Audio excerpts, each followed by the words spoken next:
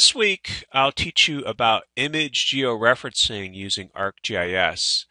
And the basic goal is you'll have a raster, and the raster will be in some non-map coordinate system. It could be scanner inches in terms of XY inches, or if it's an aerial photograph that's just been taken, it could be in rows and columns.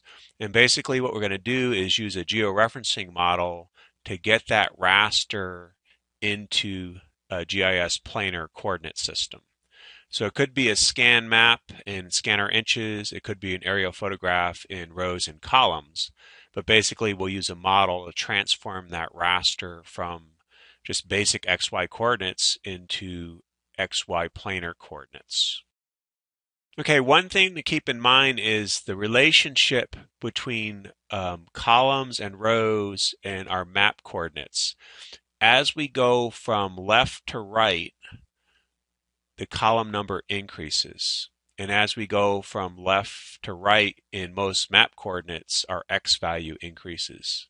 So there's a positive relationship between the image column and the map X. There's a negative relationship between the image row number and the map Y. So for example, as we go down, the row number increases, but as we go down in planar coordinates, typically the Y value decreases. So there's a negative relationship. Okay, and here are the equations that we're going to use to model for georeferencing. Basically, we're going to predict for any pixel what its X and Y map coordinates are as a function of the original column and row, and then model coefficients. And this is called the Afine Transformation, and it's an equation for a two-dimensional plane. So the key is here, our georeferencing assumes the landscape is flat, or we're dealing with an image such as a satellite image that the sensor is so far away from the Earth's surface that terrain relief displacement is minimal.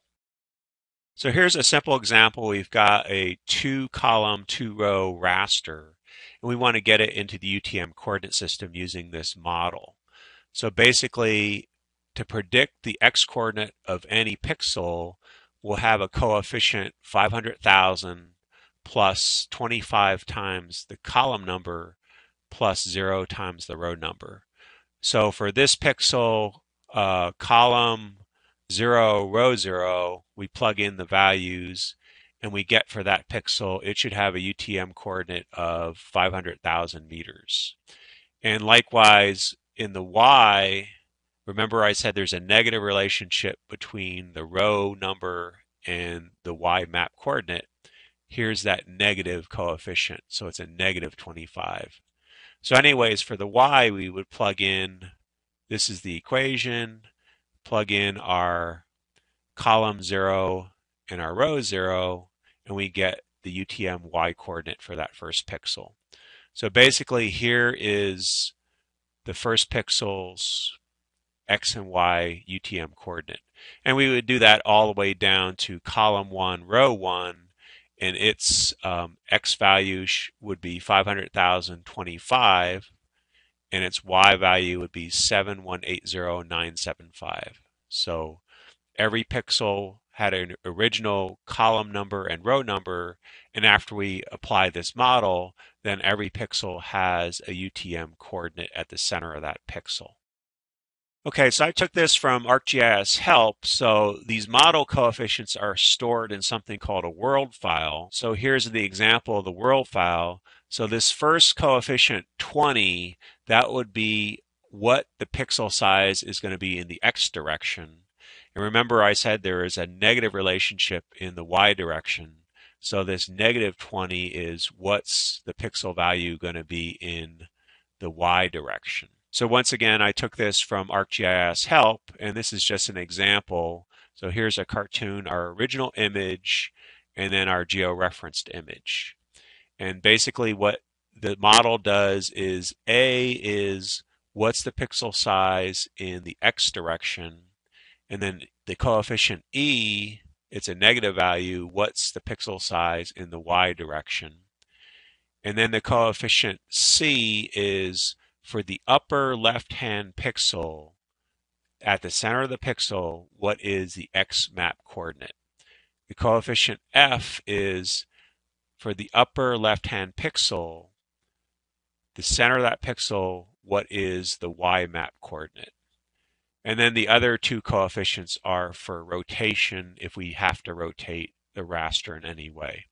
And this will become clearer as we do an example. And what you need to do is first use the ASCII to raster tool and create a TIFF image from this text file. And our TIFF image will have 10 rows and 10 columns, and the cell size for this example will be just a 1 meter or 1 foot, it doesn't really matter, a cell size of 1. So first use the ASCII to raster tool to create a raster that's a TIFF raster. Okay, so now we've got this test raster, and your colors will be different than mine. They just randomly assign colors. But basically it's 10 rows, 10 columns. There's 1 pixel value inside every pixel, and the cell size is 1. So what we want to do is we'll make some polygons in the UTM coordinate system, and then we'll georeference this test raster to fit to those polygons. Okay, so we could use the create fishnet tool, and I'll just make a shapefile called squares. And the origin will be right at the central meridian of the UTM coordinate system, which is at 500,000 meters. And then we're in Alaska. Let's go 7,180,000 meters north of the equator. And then our y-axis will go straight up and down. So our y-axis will have the same x value and then some y value that's greater than the origin. So in this case, I did 7,181,000 meters. And then we'll make each square 30 meters by 30 meters. And there will be 10 rows and 10 columns in our polygon shapefile. And then we'll also create points at the center of each square. And then the geometry type will be polygon. And then just OK. And that will create our polygons. So then we could right mouse click zoom to layer. They're going to be way north and east of our test raster. So here's our squares, and here's our square labels. So then what we'll do is we'll define these as being in the UTM coordinate system, zone 6. So I use the define projection tool, and my coordinate system is UTM zone 6, NAD 83. And I do the same thing for my label points. And I'll define my data frame also being the same UTM zone 6 coordinate system. Okay, so now these are in the UTM coordinates, and our test raster is in some unknown coordinate system. So if I go to properties, all it knows is the cell size is 1 and 1, but it has no idea what the coordinate system is. It doesn't have a coordinate system, it's undefined. Okay, so if you use Windows Explorer, go to the folder where you created your TIFF raster, and you'll find a file that has an extension TFW. And that's the world file containing the coefficients for this affine transformation model. So we'll open that and edit it, and let's open it in WordPad. So the first coefficient is the pixel size in the x direction. And if you recall, our polygon squares are 30 meters wide and 30 meters high. So we'll change our x pixel scaling coefficient to 30. And then the y is the -1, so we'll change that to -30. So basically what that's going to do is transform our pixels from a pixel size of 1 and 1 to a pixel size of 30 wide, 30 high. And then the translation coefficients are what is the coordinate of the center of the upper left-hand pixel. So we have to determine that in Arcmap. So run the geoprocessing tool, add XY, to add the XY coordinates for these points. And you can see that this point that I selected has an X value of 500,015 meters, and a y value of 7180285. So I'm going to copy that, and I'm going to paste that as my y translation coefficient. And then the x one was 500,015. And then we'll just save this world file. And save, yes. So basically what this says is use the model so the pixels will be 30 in the x direction, 30 in the y direction, and the center of the upper left-hand pixel will be at an x coordinate of 500,015, and the center of the upper left-hand pixel will have a y coordinate of this value. So then we'll remove test raster, and under Arcmap options, make sure that you have use world file to define the coordinates of the raster. And then I'm going to clear selected, and then we'll add our test raster one more time. So now we'll use that world file. So it doesn't know what the coordinate system is. And then we'll drag that on top and turn it on. So basically, the model transformed that original raster into the correct size, and then it moved it using those translation coefficients. And then the last step would be we need to define the coordinate system once we've basically transformed this raster into the UTM coordinate system. So we'll use the define projection to define this as being the UTM coordinate system. So I could go to results. We've done it once. So then we'll just use that same tool for our test raster. And then our raster is in the UTM coordinate system.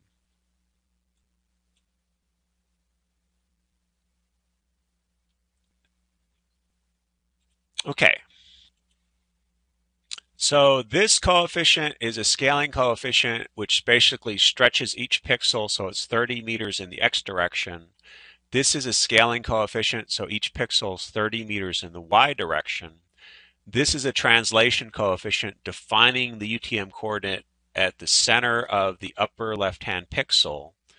And this is a translation coefficient defining the center of the upper left-hand pixel, what its y UTM coordinate is. There's two more coefficients that are used in rotation. And if it's a negative value, it's going to rotate down and to the left. So let's give this a negative value of, let's say, negative 10.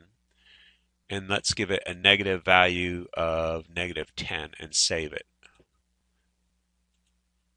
And then we'll add test raster one more time. So what I'll do is make this hollow. And we don't need our points anymore, so I'll remove that. And then we'll add our test raster. So now it has a rotation coefficient.